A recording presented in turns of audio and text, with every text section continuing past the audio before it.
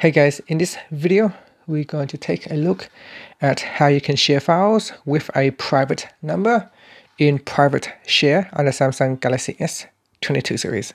First, tap on the home button to go back to the home screen. Then swipe down at the top and tap on the settings icon in the quick settings panel. In here, go down and tap on biometrics and security.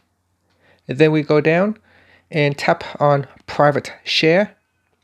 Next, in private share, you want to select a private number from contact number.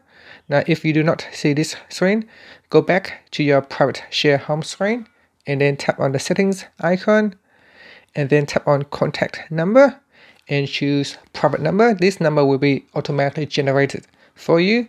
So just tap on it and then tap on the back key at the top to go back to your private share screen. And in here, tap on share files and then select images, videos, or documents, and then select the photos or the files that you want to share. Then tap on done at the top. Now I will select a contact to share.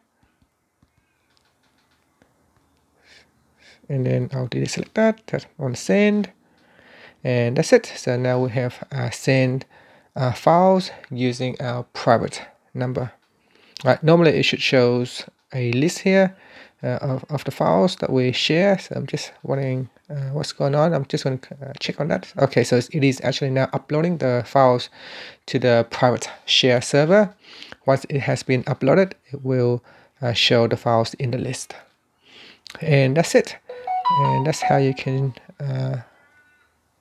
share files using a private number, so the other people who receive your files will not actually see your actual phone number. It will see a random numbers that has been automatically generated from private share app.